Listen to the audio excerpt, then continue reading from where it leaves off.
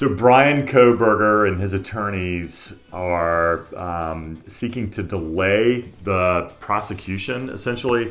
They appear to want to throw out the indictment based on errors in the grand jury proceedings. So the chances of that working are probably extremely small. Okay, this is probably not going to work.